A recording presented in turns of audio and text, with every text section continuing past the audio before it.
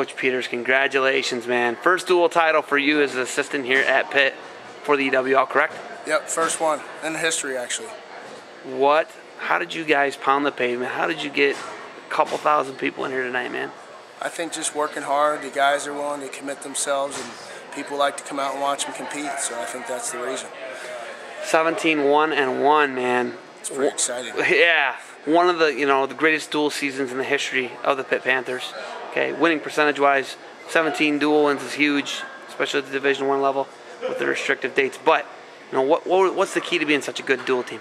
I think just getting 10 guys, not having to ask certain individuals every single night, having other guys step up and overcome some adversity when the team has some down points. Like at West Virginia, 2 of our best guys won, and we were able to find a way to win. So I think that's what you get when you get dual teams. You need 10 guys, not just 5 or 6. So I think that's what's helped us. Okay, you got a lot of guys in that top 33. Ultimately, what do you think is the ideal number? I know 10's the ideal number. What's the ideal number that you see ideally taken to the NCAA tournament? I think it's hard to say, and we try not to really worry about a lot of that stuff. I think what we try to do is put a lot of focus into our wrestling and our training and commitment to wrestling, and let the rest take care of itself. If they like us enough and they want us to be there, if we don't win the EWL, they'll vote us out there. So I think that's what we've been trying to put our focus on, is our wrestling and making sure that we're doing the right things on and off the mat. How important would a tournament title be? Obviously, you guys, you got the dual title today, but how important would that tournament title be? Well, I think that's the next step. Obviously, when you get the dual, you want to get the tournament title. So I think that's the goal. We got 2 tournaments left. One is the EWLs, and then the next one's the NCAAs. So we're going to do the same thing we've done before, is train and work on our wrestling and focus on our skill development and let the rest take care of itself.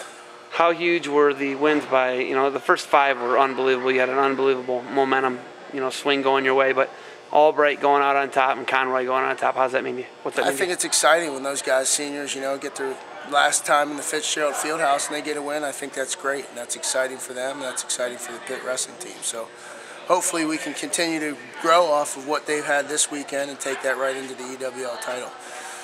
What do you say to Wilps about not wrestling matches so close and having to win with reversals and with 4 seconds left? That's just Wilps, We try to tell him to go out and wrestle. He's got great condition. He's willing to work hard. He's going to push 7, 8 minutes, whatever it takes. So we want him to take risks. We want him to go out it. We want him to wrestle matches like that. I'd love for his technique to be a little tighter and he'd finish those shots and not have us having a panic attack on the sideline. But I know Wilps is going to get it done. He's going to fight hard and do what it takes to get that win.